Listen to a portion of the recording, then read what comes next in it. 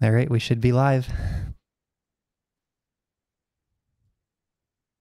So if you're in the chat, let us know. Just can you hear and see everything okay?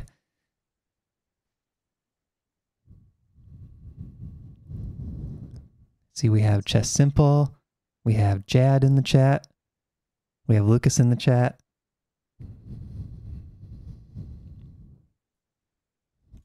Let us know. I heard that. All right. Good morning, everyone, or good evening, depending on where you're from. What we're going to do today is we have our French defense instructors, Lukas and Justin. So you'll see Lukas right below me, and then Justin's on the bottom of your screen. And they are here to answer questions on the French defense course. We're going to go through some lines, maybe go through some games. But we want you guys as students to be able to ask as many questions as you want here. And you can kind of help guide this stream as well. So if anyone has any questions off the bat, go ahead and drop them in the chat. And let's see, Justin, do you want to kick us off maybe and just tell us a little bit about like overview of this course, kind of how it started, how Lukas and you got working together and stuff like that? Yeah. Lukas kind of kicked off the course and expressed interest in the idea of doing the course. And Matt was talking to me while we were making it, I believe the Sicilian course, about it. And I was like, oh, I've played the French a lot. I played it pretty much from when I was a 1600 level player to when I was like a master. Like I played it like a lot. I have a lot of games in the French. Um, and so I expressed my interest in doing it, and then that's kind of how we got started with the course. And yeah, it's been great. I've learned a few cool ideas, and I think it's a really great opening that you guys should definitely check out. And Lukas, do you want to tell us a little bit about your background on the French defense and kind of how this got started? Yeah, actually, I was seeking for an opening to play against 1e4, and back then I wasn't like so firm on the theory, and I just wanted something simple. And then I actually started to play e4 b6, and then uh, at some point I just realized that this opening also leads to some French positions, and so I tried out the French and immediately fell in love with the opening, and I explored some cool lines and realized it's like quite fighting opening despite just having the reputation to just yeah kind of passive, this bad light squared bishop, and you just get checkmated at some point. But it's really not. The French is just a great opening that gives black a lot of good play out of the opening, and in most cases actually white just has struggled to keep the center together. Yeah, I Yeah. think that's something that I realized kind of once I started to see your guys' lines is I had the same thought about the French. Like all the French, I'm a Caro-Kann player. Like all the French is just like a bad version of the Caro. But you start to look into the lines and you can get very fighting dynamic positions, just like we try to do in the Caro-Kann course. All right, so we have Peter in the chat saying hi from Las Vegas. If anyone wants to start on a certain chapter or has a question, put that in the chat. Otherwise, if you guys as coaches want to start on a certain chapter, we could do that, or we could look at a game. What do you think? I'm open to anything. I just kind of want to add because I think it's a little funny. Once I played E4, E6, because I wanted to play French. I played this guy like so many times and I wanted to surprise him. And then after D4, I played B6 because I wanted to get my light square bishop out and play French still and just like get out of book. I actually got a decent position out of the opening, but it's not a good opening. So definitely play D5. D5 is always the best. But it's just an interesting idea I thought I'd share. I think Daniel in our chat does play some B6 lines. He told me about that before. But we do have a request from Peter. He wants to look at the advanced variation a bit. I'm kind of curious to see the solid variations first, just to see like what sort of setup can we get against white when they don't come at us too hard. Mm-hmm. Yeah. So maybe we can kind of walk through, like start with the main line.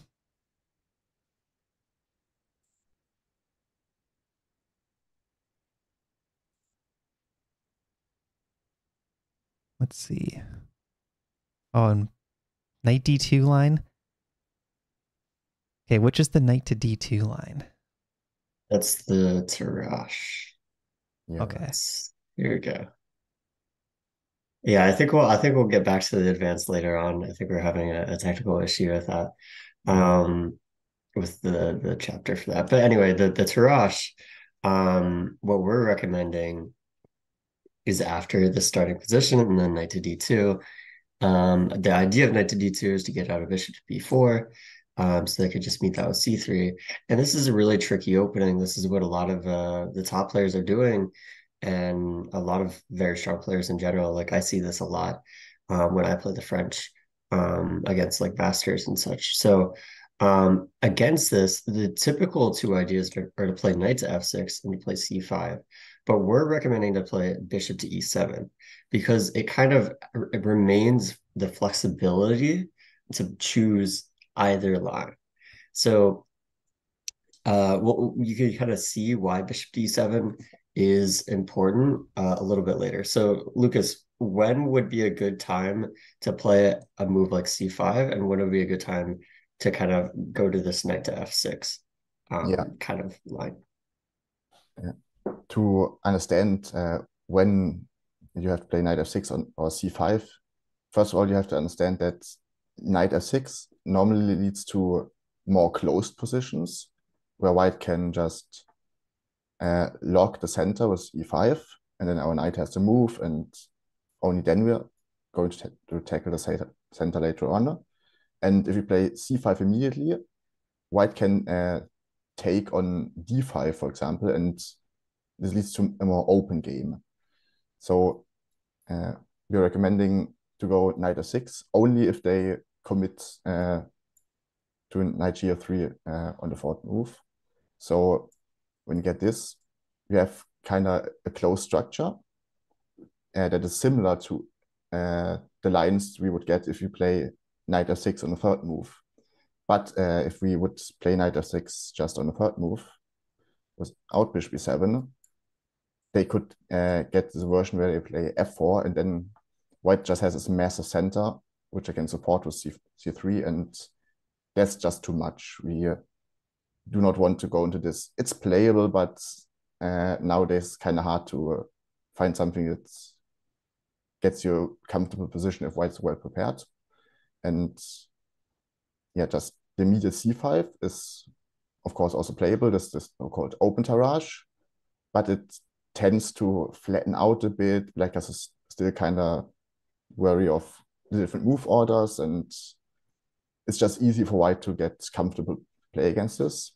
And with bishop e7, you're just keeping all the flexibility. So if they play knight gf3, we go with knight f6, and now we have a closed tirage, but without f4 from white. And if they play, for example, bishop d3 and do not commit the knight to f3, then you play c5. And now that the bishop is kind of blocking the side of the queen, we can get into more open structures quite comfortable. Yeah, I agree.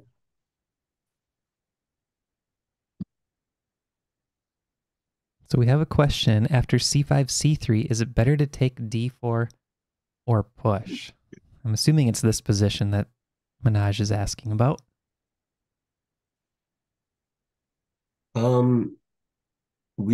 I mean, this is kind of a common question in any French position because we're always going to play c5. Pretty much every line we look at, c5 is a move we're going to play to try to break at the center. And sometimes c4 is good, but my general rule of thumb is just to never play it. Because we look at some lines in the advance where it's pretty common to play c4, but we just try to avoid that in general just to make it simple. So you don't have to worry about like should I play c4 or not? We just want to target the center, and c4 doesn't target the center. c4 is moving away from the center because you were controlling the center, and now you're not when you play c4. So we want to target the center. We want to put pressure on this d4 pawn. So therefore, it's best to take on d4 at some point, but most likely just keep this tension here. There's no reason to take right away.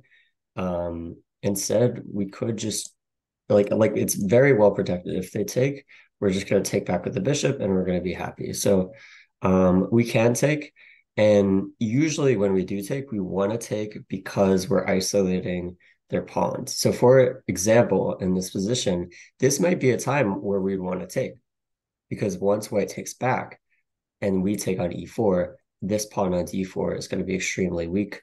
And after knight takes e4, we actually cannot take it because bishop b5 check would lose our queen. But this is still a very weak pawn here that we could try to corral later in the game once we develop our pieces. And since we have really good control of this d5 square, that pawn is not going anywhere. So we only want to take on d4 when we're either like going to win it, or we're going to be able to like fork b2 and d4. Like there's a few circumstances where we might want to take. And taking isn't like gonna ruin your position. And like if you don't know whether to take or not, it's probably not gonna ruin your position if you do take. But sometimes it is nice to keep the tension. It really just depends. Sometimes it's nice to try to break down the center, weaken the d4 pawn. So it just depends on the position. But here, we would want to take so we can weaken this isolated d4 pawn. And I like in this position how we're transitioning to the IQP. So it's like we kept that tension c5 and d4, but we know we can transition to the isolated queen pawn with the trade. So then we go for it. And then we're able to play with this structure like Justin said and try to target that d4 pawn long term.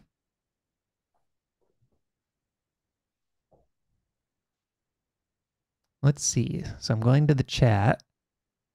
Jago does want to look at the knight c3 line.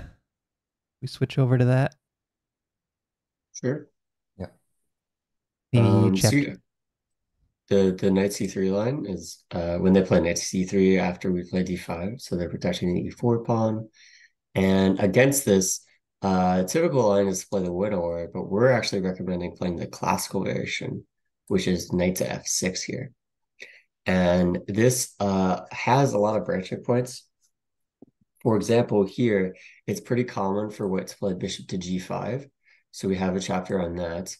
And it's also pretty common for white to just push and try to get as much space in the center as possible.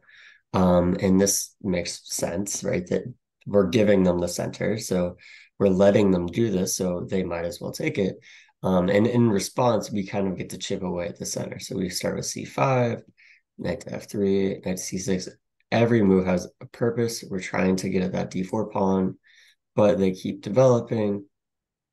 And the bottom line here is that we're going to be able to pressure not only the center, but also the queen side in general. The queen side is a little bit loose. And we'll see how that happens in the future. So how does the line continue from here, Lukas? Yeah. This position is kind of a main tabia position where black can play a lot of things like a6, queen b6, c takes d4, c takes d4 followed by queen b6. But we're just opting for the move bishop e7. At first, this looks kind of calm, just, yeah, putting a bishop on this quite passive square and just getting ready to castle. But it's quite tricky for whites to just continue. So normally they play queen d2 to get ready to castle. And here we just short castle our king. And white already can go horribly wrong here. For example, the most played move in the club database is just long castle. But this fails to a simple reason that black is much faster in the queenside attack than white's with the kingside attack. So this is one point where we actually do play c4. just because we are locking a center and gaining space with a pawn on the queen side to just overrun white. And one quite nice example for this line could be if they now play g4, we play b5, and we're just attacking. And this is completely different from the like normal reputation of the French, where white gets a bishop in d3 and Greek gifts us or anything. Here we just pawn storming them. And for example, should they take, we just gain the open file and attack. A fun line could be we take the knight b4, and should they now try to kick us away, we have this nice move c3, and should they take, we're just mating. And these like motifs are quite common, where white just develops normally and black gets a nice initiative and good attacking chances in these lines. And it happens quite often in the course that black's just faster in the play and white really has to defend and be kind of passive. So after queen e2 short castle, because they cannot castle long immediately, they normally do other things like bishop e2 to castle short or taking first. But here we're also just getting nice play. Should they just go bishop e2? We're opting for a6 to expand on the queen side. They castle, and we play b5. And we've already just gotten a quite comfortable position where our queenside play is pretty significant, and white hasn't really started any major expansion. Yeah, they have a nice center, but we can slowly chip away at it. And black's getting just good play. And just to show one example how to actually get this kind of passive light squared bishop into play is maybe when you play a3 to stop b4, we play queen b6 to pressure the center. They step out of this diagonal. We're just taking now to activate our pieces. And after they finish their development, we park our bishop on b7 and then chip away the center with f6. And slowly but surely this diagonal will open up, and there are just some games in the database where actually this bishop is a strong piece that leads to a big mating attack onto g2. So yeah, and basically that's one of the best lines white can get from an objective standpoint, and it's equal. So and I think this sort of position, it's kind of easy for white to fall asleep on that b7 bishop. And they just think, oh, the bishop's trapped by the pawn on d5. It's not doing anything. This can become really dangerous for white as soon as we're able to play pawn to d4. So eventually it's going to happen. That bishop will come to life on b7. Okay, so a quick question for you guys before we go to the next chapter. Out of all the chapters, what is each of your favorite lines in the course or favorite chapters in the course?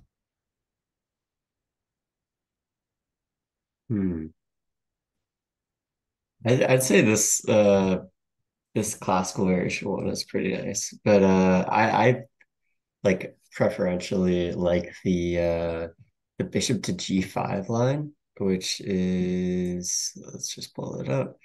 After bishop to g5. Which chapter, Justin? I have to follow you. Oh, sorry. It is the classical for bishop g5. Okay, got it. And then after d takes e4, knight takes e4, bishop e7, and we get these doubled pawns that look really ugly, but I think that I think it's beautiful. I love these doubled pawns. You get this open G file. You just really dynamic play. It's not really like any other position. And it's still pretty equal. Like, it's not like we're giving white a huge advantage to get this play. I just think it's really nice. We can take our time, get our bishops on really nice squares. We can even castle queenside in some lines to pressure d4. I think it's just a really fun position and a nice structure that you really don't see too often, but I really like. Yeah, these lines are nice. I personally like also the classical, was knight c3. And what's funny is by all the like high-level theoreticians, knight c3 is just considered to be like the most critical line white can play at all. But black's just getting so easy play in like most lines in the course, and I believe there's only like one or two lines where we have to be kind of cautious. And yeah, have really nice plays where I just tackle the center. And one cute example could be the line where they play knight ce2, which looks kind of odd at first, but they just want to restructure c3. But if we follow the most natural moves, Which chapter are you on, Lukas? it's classical with e5 part 2. Okay, I'm on it now. Yeah. Right. Yeah, so for example, here where they play f4, and basically white saying, I want it all, just give me a big center, everything's solid. We have easy play with just queen b6, tackling the center. When they restructure, we play f6, another typical French defense break to chip away the e5 pawn. Then when they just build this massive dark square wall, like this giant triangle, we can just take once and play bishop before check. And here it's also kind of funny. The most played and most natural looking move in the database is bishop b2, but this just fails tactically because this blocks the eye of the queen. So we can take once, castle, and should they now go for the most natural move, bishop g2, or like basically the forced move to protect knight, we have this beautiful sacrifice, knight takes e5, and white structures just completely collapsing. If they take again, they cannot take because this just gets mated. So they have to defend the piece. Should they try to relieve the tension, we just gain this massive attack, and white's basically just getting crushed by all this pressure, and the piece are active. This actually has won me a crucial game in the city championship this year. So it's just a nice line. You know what? I think a key in this line to remember is to play f6. Like, this is something that kills me all the time in the Caro. And I played the French OTB recently, very similar position to this, and I couldn't remember to play f6. I was dancing around it, and I got a bad position. Later on, the game was still like dynamically balanced, but I just couldn't remember to play f6 because I was afraid of weakening the e pawn. But it's really not a weakness, and it just opens up the f file for your rook and opens up the center, and then creates that knight takes e5 tactic later. So once you know how to chip away at the center, I think there's a lot of good attacking chances for black here. Yeah, I think it's important to note that, especially after G3 is a very weakening move here. Like, it looks really nice, this pawn structure, but it's very quickly falls apart once we can kind of use this open F file. But a lot of people get scared to play F6 because they don't like this pawn on E6. It's backwards, it's weak, and it's really, really scary because they have this open E file targeting it. They could even put this bishop on H3. And it is important to watch out for that. But what we get in return for this is a very active play. Our bishop can go to this nice D6 square. Our knight can potentially hop onto this outpost on E4 because this F6 square was cleared. And castling, we got this half open F file. We still have some play in return for this somewhat backwards pawn. This D4 pawn can also be a target in a lot of positions. So we get some dynamic play in return for this backwards pawn. All right, so we have, going back to the chat, we do have a question on the exchange variation. So Ian asked this a little bit ago. What line is recommended against 3 e takes d5 exchange variation? So I'm jumping to chapter 4 now. What do we recommend here, guys? So first, we're going to take back. And then after that, it really depends on what white does. If they play knight to f3, this is a very common move at the club level. We are going to play bishop to d6. So the bishop is always, pretty much always, going to end up on the d6 square. I think there's some situations where we might win on e7, but d6 is a very active square. We're stopping the bishop from coming to f4. So this bishop now doesn't really have a great square to go to, because g5 isn't that great, because we could kick it around with a move like f6, and push it back to a square, while f6 is kind of an improving move in the position. So anyway, this bishop is kind of a problem piece for white once we play bishop to d6. And to continue, we're going to play knight to e7. And we kind of have this flexibility. Again, we see this in a lot of lines where we have a lot of flexibility. We have multiple options. We don't have to do the same thing over and over again. So we could play knight to c6, bishop to g4, queen d7, castle long, or another kind of plan in some positions is to castle kingside and play bishop to f5. So we trade our bad bishop for white's good bishop. So a lot of different ideas that can happen here, and they're both pretty good. So as long as we try to remain active and follow one of these plans, we should be in good shape for the exchange variation. Smithy Q is wondering about 4c4. Lukas, do you want to show us that line? Oh yeah, just go back like this. Yeah. This basically is similar to the Caro-Kann-Panov attack, where you just try to rip open the center and get active play. But here we just go to our normal plan. We play knight f6 to support the pawn. And when it just activated, there are a lot of different lines, such as bishop b4 or taking, but we opt for this kind of tricky sideline, bishop e6, because this just immediately forces a decision out of white to kind of commit to a certain structure. Should they take, fine, then white just has an IQP and we can go for normal play to target the IQP, where we want to locate the pawn. Like we've already located the pawn, and then just try to slowly like attack it and trading pieces and winning it in the end. This position is equal, but I feel like it's much more easy to play for black because white isn't really getting anywhere with the attack.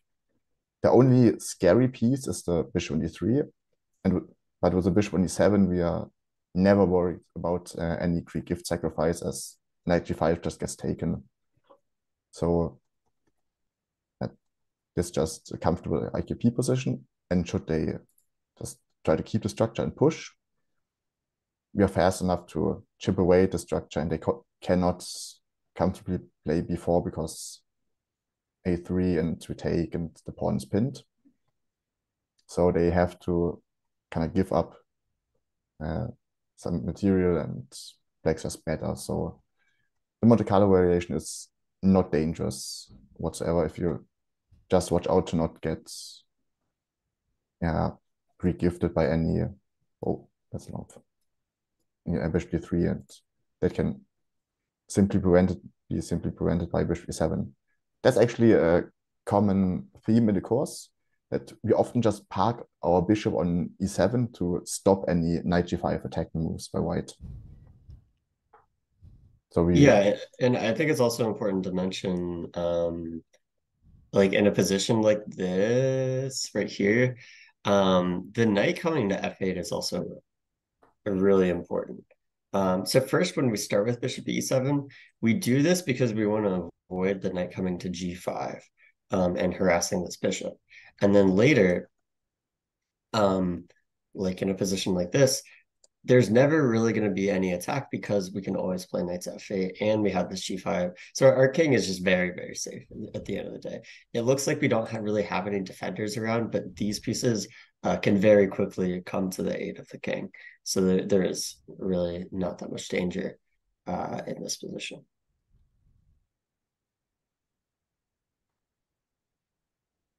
We had a question in the chat from Chess Simple.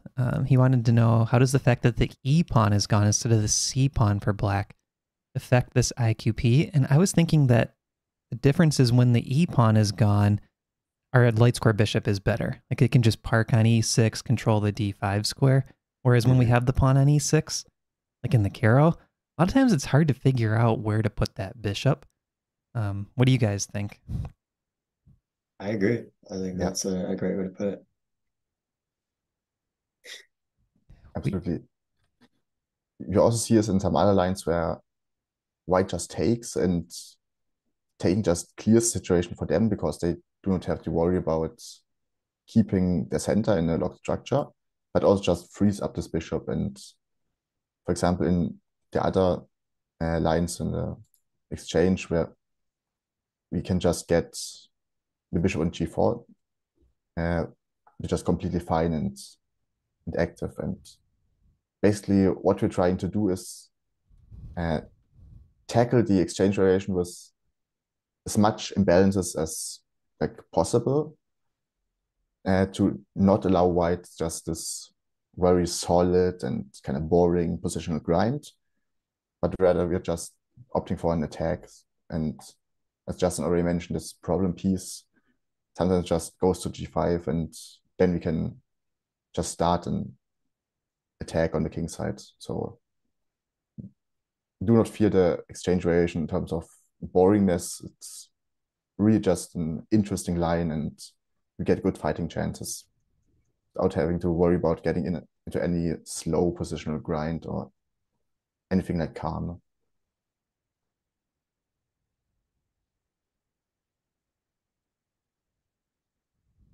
So I'm looking at the chat. Minaj has some pretty funny comments.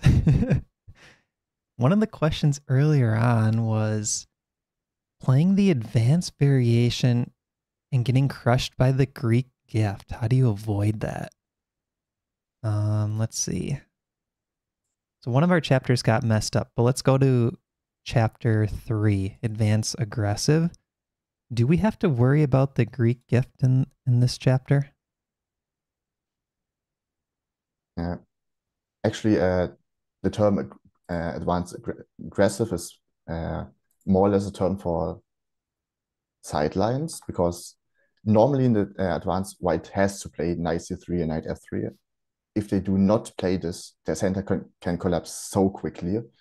And should they instead try to go for any like tricks with queen g4, anything, or like bishop b5, black just gets a better position, at least practically, where white just loses their central control, and sometimes we can just take here and then just continue with normal development.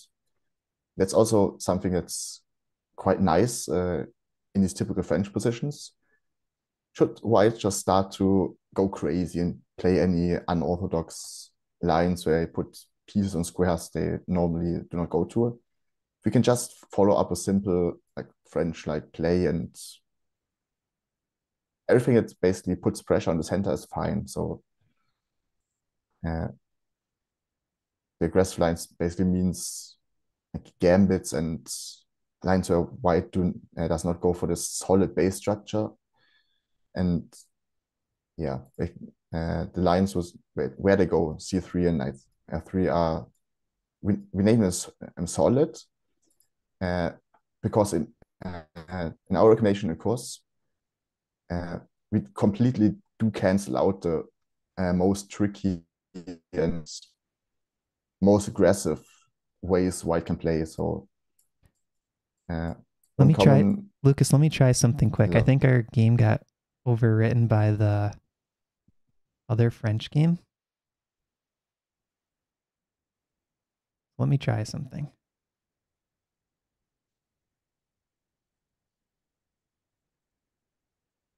Okay, chapter 13.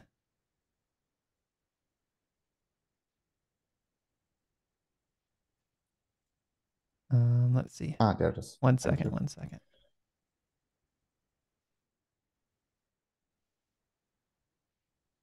Chess.com is being slow. But basically,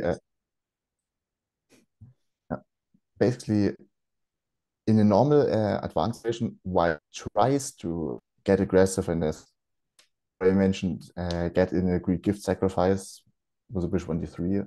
And for this, they also sometimes just gambiting the d4 pawn, which is called the Milner-Berry gambit. And the one thing about the Milner-Berry gambit is it was considered to be completely okay for black back in the days.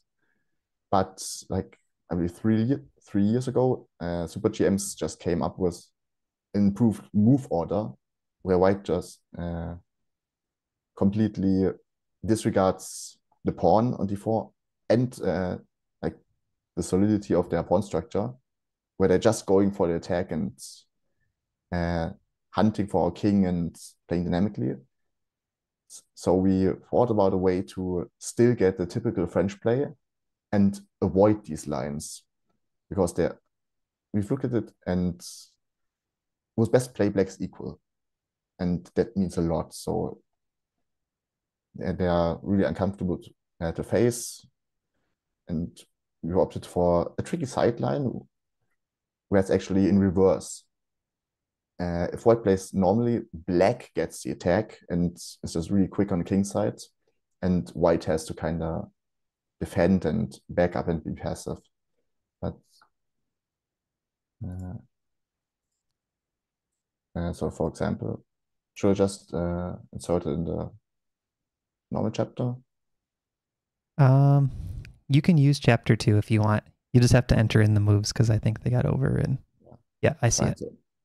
So basically, if they go for the normal setup with c3 and knight 3, which is a chapter which we call solid because they're just keeping the center intact. If we were to go bishop d7 or queen b6, we would allow the Milner-Berry gambit, so I could show it.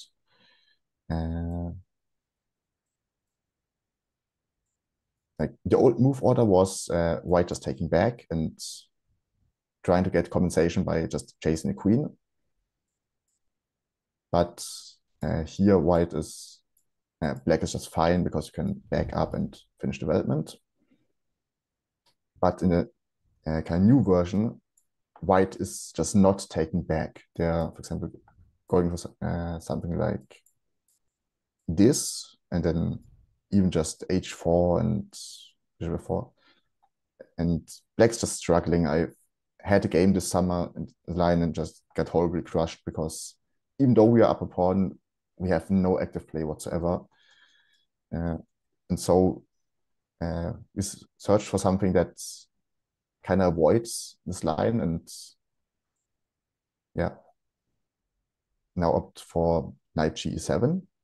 It looks kind of odd to like block the bishop and allow white to capture, but should white capture, we can just play knight g6 and you're regaining a pawn, and white center is just collapsing, and black gets nice play. So white normally opts for bishop d3. And now it's kind of interesting because we haven't committed to queen b6 yet. So we can take and try to like win this pawn with only the knights. And if we can do this, white does not get the same activity as in the Milner-Berry gambit. So should they can be passive, we can like, first of all, you're just threatening to win the pawn, but should they can try to defend it, we can actually just take it and then opt for queen d3 and queen b6 and bishop d7, because now we've won the bishop pair. But normally white just takes and they think, yeah, I destroyed black's pawn structure, haha. But we just take back, and again we see the point with the e6 pawn gone. We can just park the bishop on e6 and play bishop e7, for example, like this. And now we can make use of the fact that we have this double F pawns and start an attack on the king side. So we have not castled yet, so we can advance our pawns and our king is still safe. So should we like develop? We can fix the structure. And now it looks like we have a lot of light squared holes in our position. But what's just great is that we can actually just castle. I think Justin found this nice idea in the analysis where we just want to tuck away our king on h8, play rook g8, swing the queen over, and then just go for an attack. And it looks like it's kind of shaky, but our king is perfectly safe, and we have these nice bishops. Our light squared bishop is active, and again, black gets good and comfortable play, and white is forced to defend. So we just turning it around completely.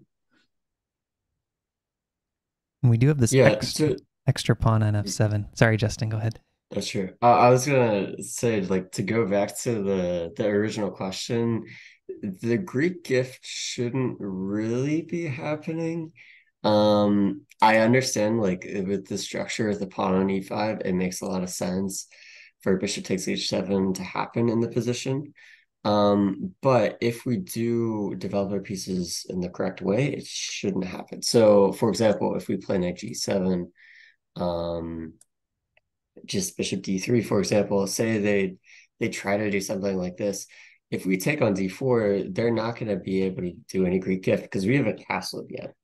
And then additionally, our bishop should be on e7 in a lot of lines. And from e7, it should stop the knight from coming to g5. So this combination of, well, this bishop's blocked right now, we're not castled yet, and the bishop is going to come to e7. We are pretty well set up against their Greek gift, and it shouldn't really be a problem.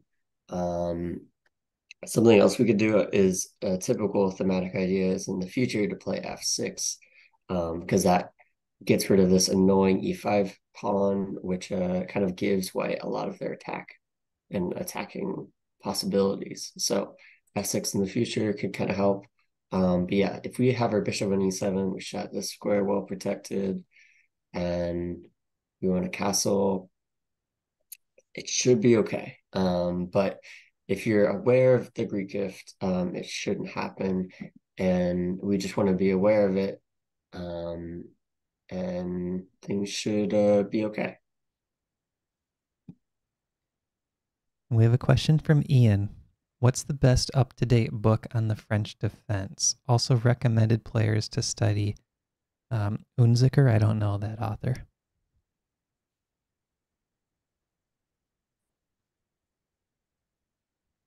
I can't think of a modern French book. Yep. Like, I believe the most modern stuff you can find on the French are actually just either chess-based or chessable courses where people put up. I believe there is, in the Grandmasters Raptor series, there's a book on the French like about 2 or 3 years ago. But like the basic ideas stay the same, and yeah, modern books just dive more into like these modern Milner-Berry gambit ideas and try to like tackle them like the mainline way. But in terms of like normal ideas, I think it doesn't really matter if you read a book that's like from 1990 or a book that's from 2023.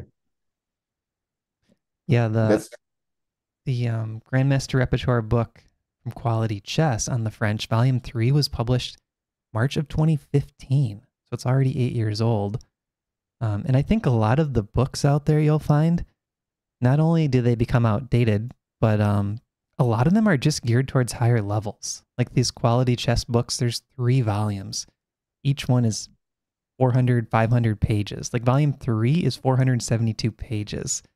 Whereas the ChessGoals courses, we really try to gear them towards real players. Like 99% of chess players aren't ready to learn 1,500 pages of just the French defense. So we try to find different sidelines and common themes and ways to beat common mistakes at the club level. So I think, even though there are some good books out there on the French, it's a tough way to study openings nowadays, I think, because we have so many online resources. I agree. Chess Simple said, interesting positions and plans here, guys. I could really see it throwing off your club level opponents. Oh, Jaga's saying Karpov beat Uzinker in a nice Olympiad game. The Bishop A7 idea came from there. Do you guys know that game? I cannot exactly think of a game between Karpov and Unsika, but if it's like I believe the idea is known where Karpov just, I believe, puts the bishop on e7 and tries to locate like the a file to just double or triple up heavy pieces on that. But it could also be yeah, right, yes, very close to Lukas. Yeah, where it's just about tripling up on a file by locating it first with a bishop. But I believe that's a completely different topic. Oh, he's saying closed Roy Lopez. Yeah, I was wondering how does Bishop A7 come in the French? But what we actually have lines where white, for example, takes early on c6 by piece and allows us to go bishop a6 to activate our passive light square bishop.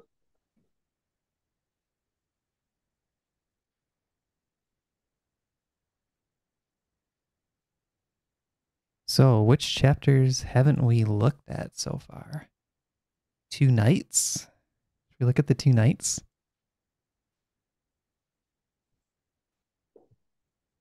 Yeah, the two knights is a very common club level idea. If they don't really see the French all that often, they're just going to want to play simple chess. They're going to want to develop their pieces. But this isn't very good because they're not really able to hold on to their center. So right away, we're actually able to chip away at the center, and it falls apart very quickly. So if we just play knight to f6, d4 is also possible, but this is a little bit safer and a little bit more in our comfort zone. And then after knight to f6, we're obviously attacking e4. They usually try to play e5. If they take, that transposes to an exchange. e5, knight to g7, and they just can't hold on because this knight is blocking the c pawn from coming to c3. So after c5, everything just starts to fall apart. They can take on c5, and now this pawn is very weak. We can take this pawn pretty much whenever we want it. Again, the center pretty much just falls apart. We're just going to play knight c6, try to win this pawn because that pawn is a center pawn. It's more valuable than this weak c5 pawn. So we're going to try to go after that pawn. And yeah, I believe we just have really nice play here. I love these positions for black. Yeah, in general, the two knights just ends up being kind of a worse version of the classical because they cannot restructure with f4. And actually, because they are kind of forced to like defend the center with pieces, we can just try to start using these pieces as a target. And kind of similar to what we've seen in the advanced line, we can just opt for G5 here and tackle the pieces and gain a little space. We threaten just trap a piece and dislodge the knight from protecting the central pawn. And again, black's just the one gaining the initiative here. And you can just opt for like long castle and go for a big attack. So the two knights is not crucial at all.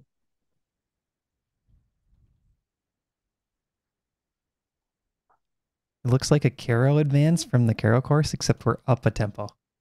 We didn't take 2 moves to play c5, but you get that similar pawn structure with these white pawns on e5 and c5 against this pawn chain.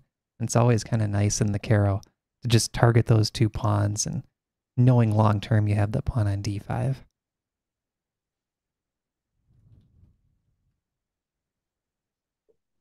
Yeah, right. But compared to the Carolines, we already have a knight on d7 to exert more pressure onto the center, I believe. Yeah, that's true too. That's just the great thing about the French. We almost always have this nice structure. You can just try to chip away at the center and use natural developing moves. And if you're out of book, you can just resort to these basic ideas, and everything that pressurized center is fine, at least. And there are only very few lines where black has to be hyper cautious to not run into anything bad. I want to mention like one of my issues when I played the French was I would win the center and then I wouldn't know what to do with it. So that's also a skill that's important to kind of hone when you play the French, is a lot of times the center is going to fall apart, or white's center is going to fall apart. And you're going to have maybe an extra pawn, you're going to have better control of the center. And from there, it's very important to just try to maintain that control of the center. Don't let your opponent, like, it's very important to pay attention to your opponent's resources in that kind of situation. Because if we can limit our opponent's resources and make sure just have total control over everything, then we're going to be well over um, we're going to be heading towards a win very quickly. So it's just important to have that control in the position once we do, or once the center does collapse, because I think you'll find more often than not the center collapses, and it collapses pretty quickly if your opponent doesn't know what they're doing. Yeah. And what's also important to know about the French is that this central structure is very solid, and we have some lines where you just keep the king at the center for some moves and try to do other things. And basically, compared to the Sicilian, where white might go like knight d5 or any big sacks on e6, they normally do not work in the French because we're just solid and our king is guarded by the pieces. And yeah, we can take our time to develop pieces, maneuver around, and we're not so much worried about getting attacked. I believe the lines where we have to withstand an attack for some moves is the King's Indian attack. If you can just talk about this a little. Yep, so chapter 10. Yeah. Like the King's Indian attack is basically some kind of autopilot system opening. Most white players try to employ to just go crazy and attack on the king side and do not care about anything else. And like from experience, most club players like below 2000 are just basically autopiloting the first 12, 40 moves. And I think, yeah, Fischer won like nice games with it, but the French is just solid. And if we are cautious, this attack does not lead to anything. So like, the main line is where we do this, like typical French setup. They play a King's Indian setup, and here we have kind of branching point. We've gotten a nice position with, like, again, e6, d5, c5, and I can go to c6, and because white has not played e5, we could park a knight on f6 and rotate it later on to d7. And in the course, we're opting for the main line, where we basically play a short castle and then opt for this like reversed bayonet attack, where you just shove up all the queenside pawns and gain space, b5, a5, and we're just rolling. And even though white might try to attack us with like h4 and then knight g5, knight h2, and bishop f4, and attacking, we're just solid because we haven't moved any pawns in front of our king, and this bishop is just a nice defensive piece to hold off white's attackers. So the King's Indian attack is one of the lines where we go kind of in depth because the next moves are just really common for both sides, and until this point, more or less forced. If we go down national main line, and if white is not cautious and, for example, does not know the move a3 to kind of stop our advances, we can already gain like quite an advantage by just rolling down the queen side and provoking a lot of weaknesses, and white structure ODS kind of collapsing, and we can start to like collect one pawn after another. So like, whoops, kind of have to know that they should play a3. Again, we chip away it and get this nice bishop a6 to activate our last minor piece. And again, any attacks by white look scary at first, but we are always fast enough to defend. Like now that the knight's here, we can kick it away. And yeah, if I remember correctly, we have like two lines that branch out around here. These are lines you have to remember correctly. For example, here, that white can just sack or try to sack a piece, but we're always in time to like get enough counterplay and defend our position, like knight coming to f5 and stopping any advances. Like these two or three lines you have to know by heart, but all the other lines you can just basically play in normal French fashion and you're fine. Also, if you do not want to like go that deep and memorize such deep lines, because I think these are like one of the most advanced lines we have in the course, you could also just play it more crazy and do it like we do it in the other lines, and opt for actually a long castle setup where just long castle, and when you push, you just go g5, h5.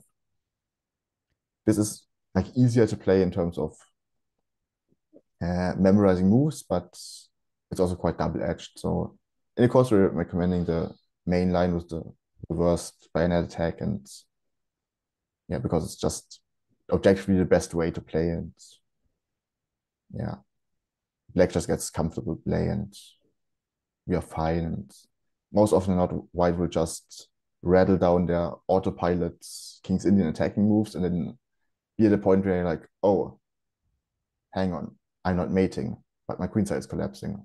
What's happening? And then, yeah, we just like out counter them. So yeah, this b6, bishop b7, and potentially like castling long is possible, but the reason we didn't, like if you want an option that is less kind of theory based and just gets you a position, that's definitely a good option.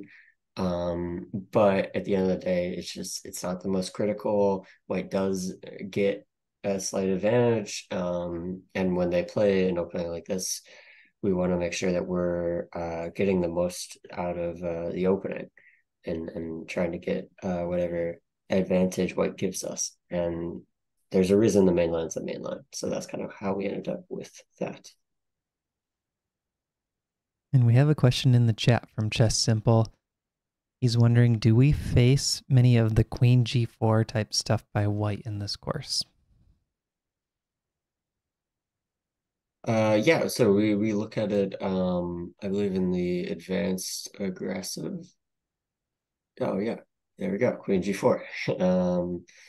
And yeah, so queen g4 is kind of a risky line for white. It's a gambit called the Nimzowitsch attack. And they just give up this pawn on d4. They're not going to take it back. They're just going to leave it there.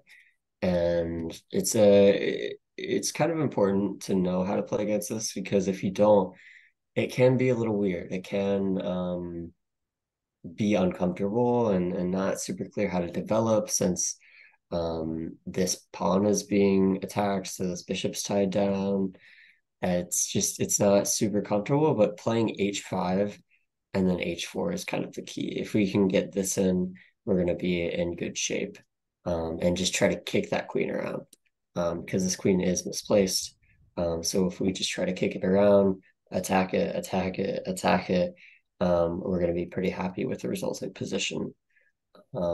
Because here we have the bishop pair, we've got a pretty active rook, and we still have an extra pawn. So I really can't take it back, because if they do, we're just going to take on e5 and have a very nice position. So yeah, we should be very good here. The key is really just to kick that queen around.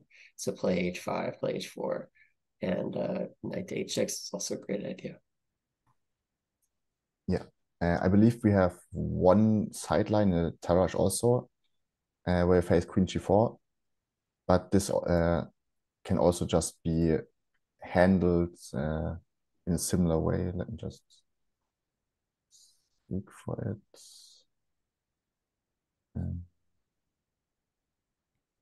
Which chapter, Lucas? I believe the Tarrasch, but let me just see. Mm.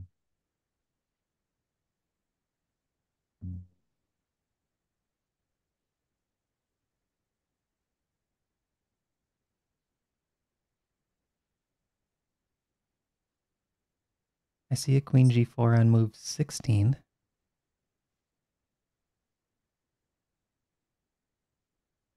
In the two knights, there's a queen g4 on move 11.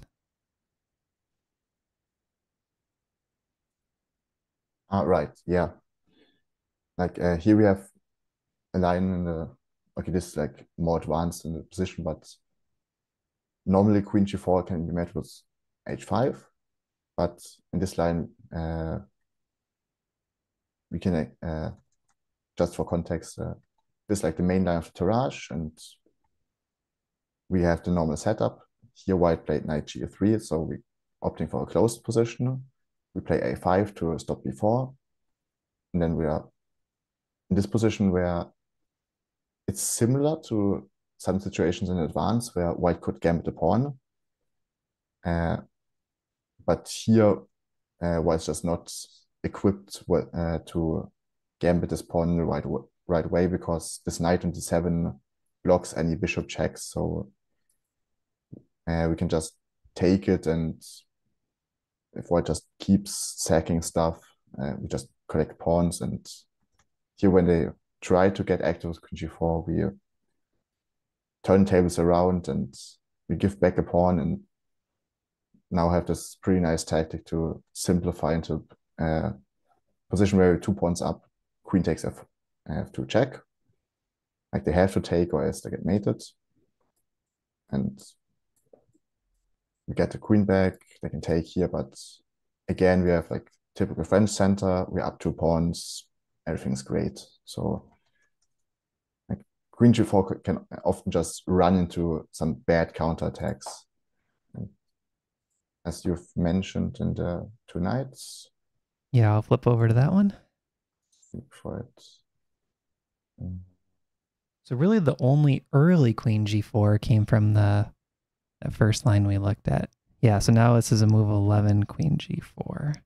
Yeah, but again, here it's also similar to the Nimzowitsch variation, and we can handle queen g5 and queen g4 the same way by just going h5, h4, and this time h3, and just dropping open the king side. And the queen g4 is normally just a target, and it looks kind of active at first, but compared to like poison pawn winnow variation, where the queen actually just collects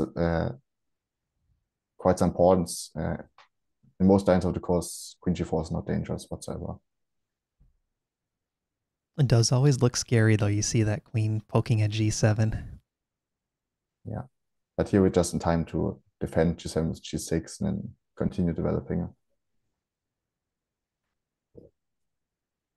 Yeah, no matter what variation it is, queen g4, we're just going to harass that queen. So h5, h4, in the other line, we saw the knight coming to f6 and attacking the queen. Just try to attack that queen however you can. So I think pretty soon we're going to wrap up, but if you guys have any more questions for the instructors, please put them in the chat. This cool opportunity to have you guys here. Justin and Lucas, thank you for doing this. And I wanted to mention, we do have a couple coupon codes. So there's a 35% off the French code and a 50% off the lifetime access bundle. The French code goes through the end of this weekend, and the lifetime access bundle code goes through the end of the month. Those are both in the description below. And all of our ChessGoals courses have 30-day money-back guarantees. No questions asked, so you can just go try the course. And if you don't like it, ask for a refund. And the reason we do that is we're pretty confident that you guys will like our courses. So if you're looking for a new defense against 1e4, check out that link in the description. Okay, we got a couple people saying thanks for doing this, Chess Simple and Ian. Good intro session. I don't see any other questions yet, but let's wait like another minute and just make sure no questions roll in. We could also just show some sample game where we prove that our recommendations are just objectively completely based and even work on Grandmaster level. We found a game where even Alireza Firouzja lost against like the typical French player. Okay, I just pulled that up. Do you want to go through it quickly, Lucas? And we'll look for other questions while we go through the game. Yeah. Okay. This starts as a normal classical variation, knight f6. Actually called like this exact move order called the Steinitz, the early e5. White just builds the center. And again, we're opting, as opted in the course, we have bishop e7. And white plays queen d2, short castle. And of course, like long castling would run to c4, b5, and a big attack. So white takes here first. But now we have a kind of tricky move. We could take back immediately, but this tends to just end up in a slightly passive position for black. So we play a move queen a5. We're just leaving the pawn there to recapture in the right moment. And yeah, this is following the recommendation of the course so far. And now white castles. And again, typical theme. We do not want to end up in a passive position, so b6, just sacking a pawn to open up the position. Yeah, like if white were to take, we can just take back by the b pawn, have nice active files, knight coming here, bishop coming here, and yeah, black's just really active. So Firouzja played bishop b5. And we do not want to be passive. No bishop b7, even though it's playable. Knight b4 being active. White tries to kick the knight away. Now the question on chat. What do you guys think is the move here?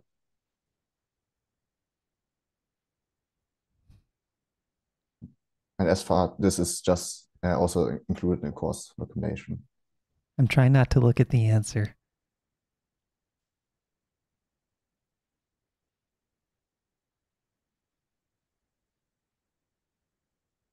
So if they take our knight, we have queen a1. Check.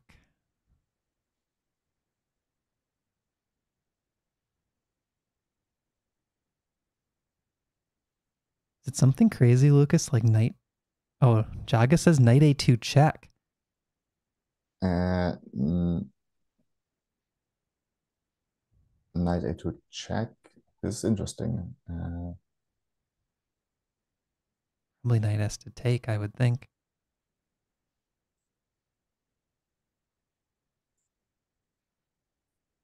Yeah,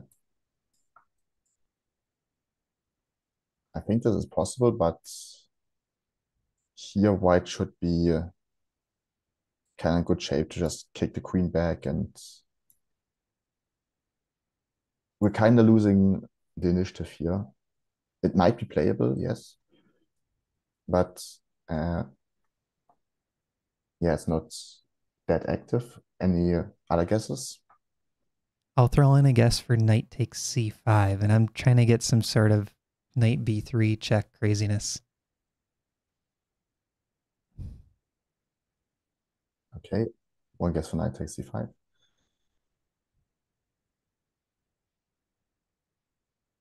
I think knight takes c5 still lose the piece.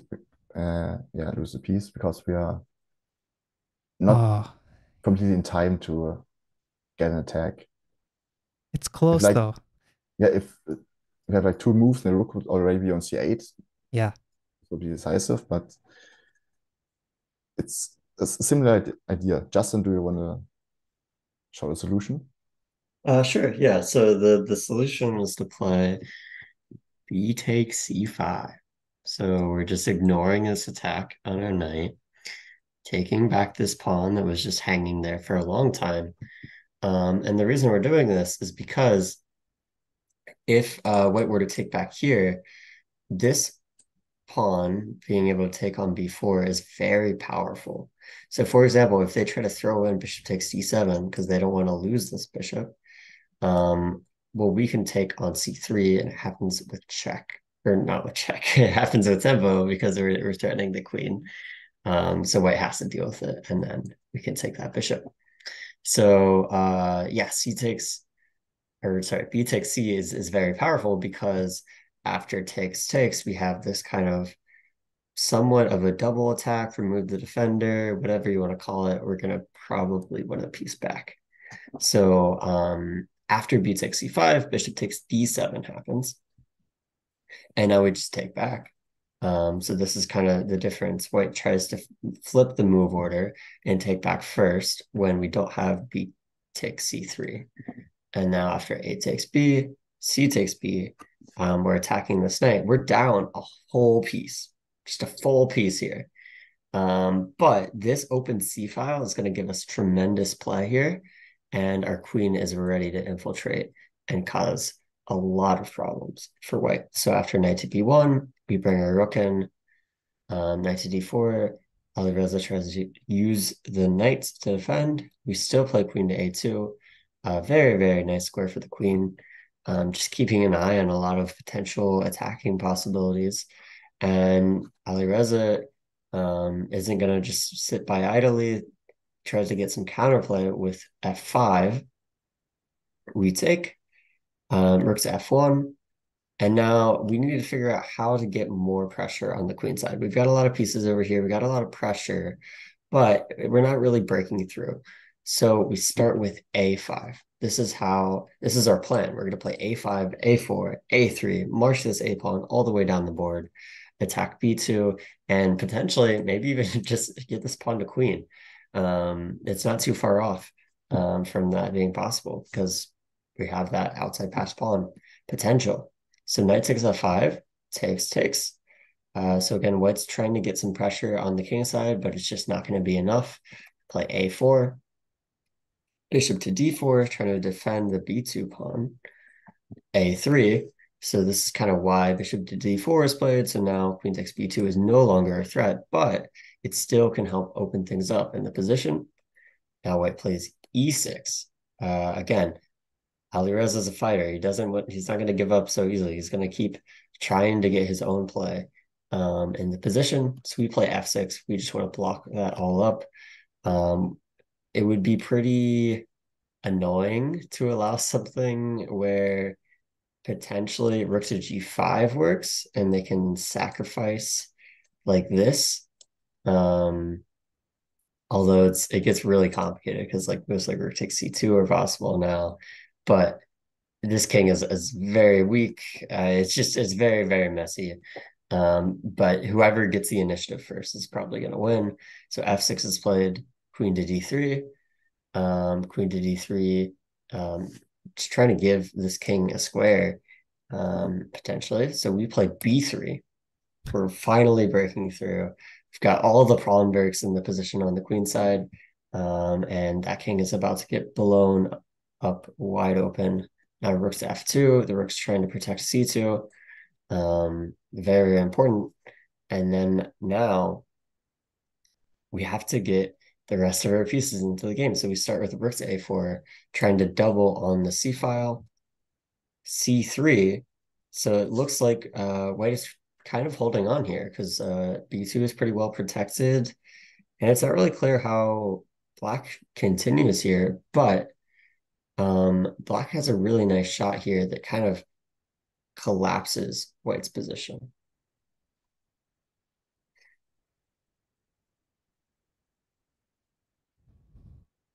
I'm looking for the queen sacks. I don't see a queen sack though.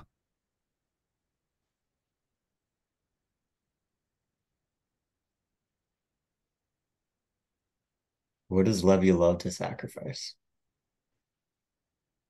Oh, rook sack? Okay, there's two rook sack options. Rook takes c3 and rook takes d4. Jaga's saying rook takes d4 in the chat. So then if queen takes back, then what do we do, Jaga?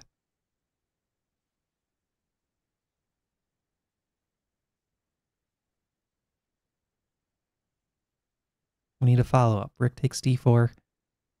He says bishop c5 next. Skewering the queen to the rook.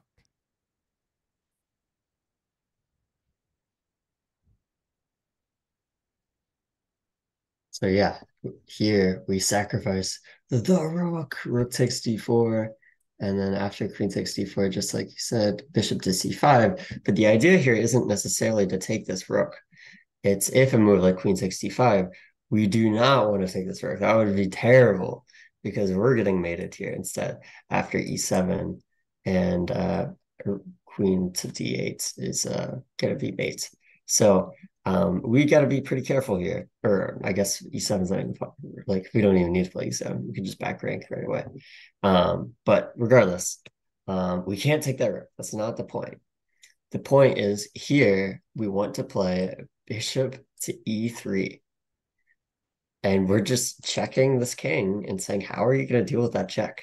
Because however they step in front of this d2 square, it's going to block the protection of b2. So for example, rook to d2, oops, well, that's just mate.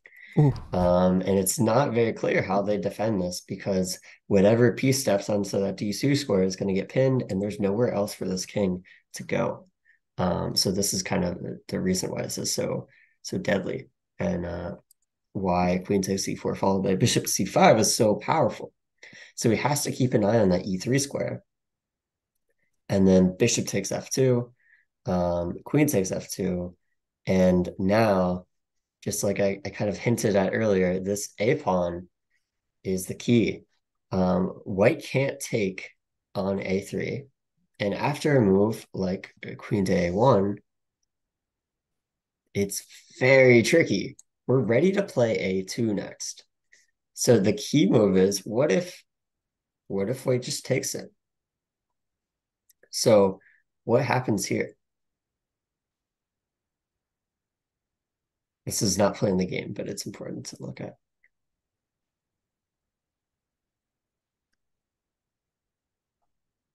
Any guesses from chat? My instinct is to play rook takes c3. That's what Jaga's saying in the chat. Yeah, very good. So rook takes c3 is the best because this knight is pinned, and once the king moves, we can kind of just clean up play a move like rook c2 and win the queen.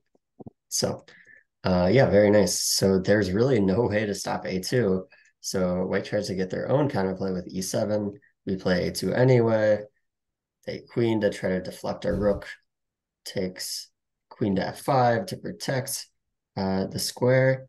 But now this is just a crazy move. Black plays d4, and then white resigns after this. That's just it's just such a nice move because you can't take back. You can't take back either way, and we're ready to take back on c3 this way. So it's very, very dangerous. So for example, let's say c takes d4. So how would we combat this? What would we play here? I wanted to play rook c8 check, but that could be a pretty big blunder. Yeah.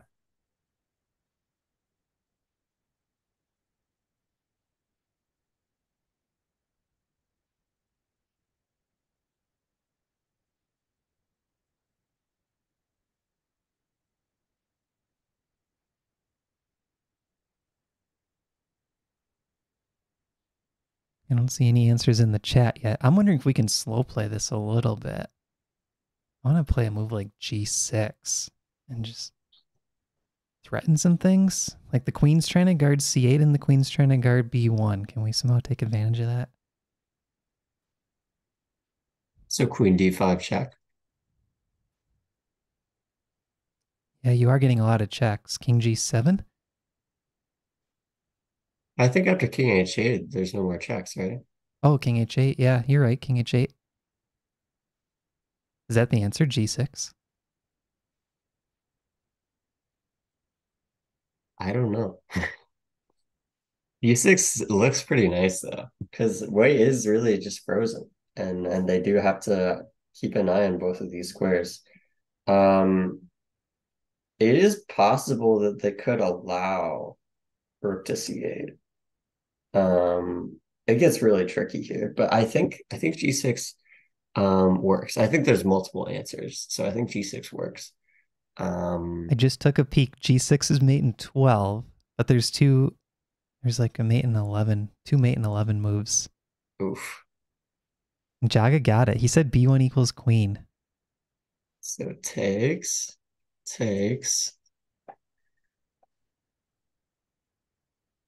I think these are tricky positions for us non-GMs. Like, okay, it looks like white's defending everything, but you can actually just drop your queen back and you're still going to win. Yeah. Yeah, queen to a5 is really strong because you're covering this d2 square and rook c8 is coming next. And the queen is just it's so powerful. It's potentially going to g5, potentially able to go on the a file if the king slides over. Queen a2 is a problem. And the queen just covers everything from a5.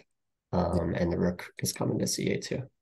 Yeah, and kind of this pawn on b3 is just a nail in a coffin for white, and yeah, it just allows all these nice attacking ideas. And even though white has like this nice passed pawn and it's just equal material, black's much more active and just the pieces float in. And I mean, just this heavy piece sandwich on the back rank is not good for white.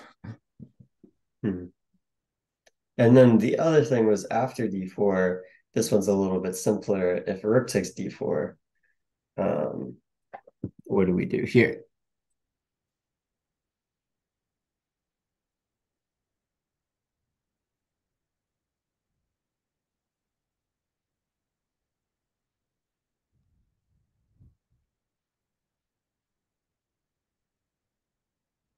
Jaga's saying b1 equals queen.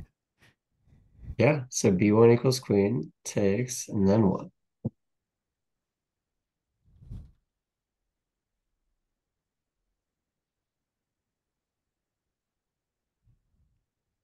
He said rook e1 check. The rook e1 check is great. This ends up in mate. There's actually a better move.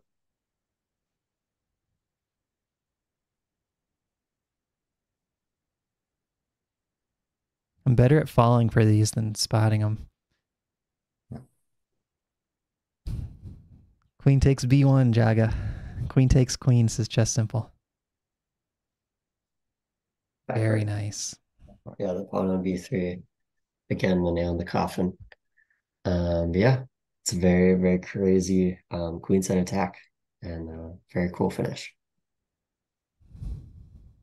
And kind of what's nice to mention is like, throughout the whole game, Black is just going crazy and attacking and is ready to sacrifice pieces and like pawns and pieces to open up lines.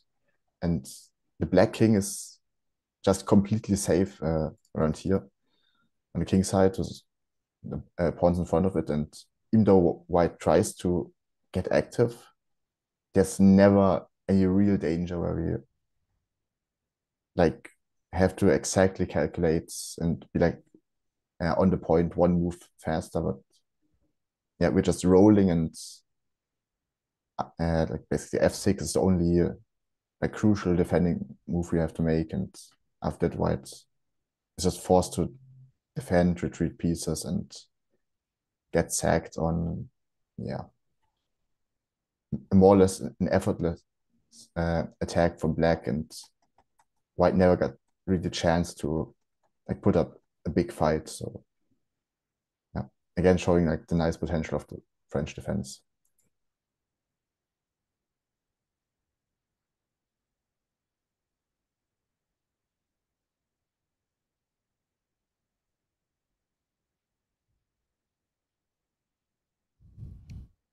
All right, so I think that wraps up all the questions that we had for today. So I wanted to thank everyone for coming to attend the show. I wanted to thank our instructors, Lukas and Justin, for doing this kind of overview of the course, walking us through key lines, answering questions, and this awesome model game showing Ali Reza getting crushed against the French. I'll let you guys each have a last word for the chat before we wrap up, but I just wanted to tell them thanks for watching. Check out the coupon codes in the description if you're interested in our courses. There is a free money-back guarantee the first 30 days. Lukas, you want to go first? Do you have any parting words before we wrap up? Yeah, thanks for having us here on the stream, and thanks for the opportunity to make this French course. It was really fun to work together with Justin, and I believe this French course will give you guys a lot of fun to analyze and play and dive deeper into like the interesting ideas. And if you have any questions, you can just ask us on the Discord server, and we are always ready to talk with you about this opening. Yeah, I think another thing is some people get discouraged when they play a new opening because they just like they lose, they're not really comfortable with it. But if you just stick with it a little bit, if you play a little bit more, and don't just like have that perseverance to keep playing, despite the initial losses, you can really get a good understanding of the positions and have a really strong edge on your opponent if you do get that understanding. So don't get discouraged if it doesn't work out right away. There is a lot of fun lines in the French to explore. But sometimes people kind of it's not intuitive to them right away, so they kind of go to something else. But if you want to learn the French, it is important to try to stick to it and really understand the ideas of the opening. So if you lose a game, that's all right. Just try to learn from that game and figure out what you can take from it in the future. All right. Well, thanks everybody for coming to watch today. And I hope everyone has a good rest of your day. Thank you, Justin. Thank you, Lukas. We'll talk to you guys later. Bye, everybody. Bye. Bye.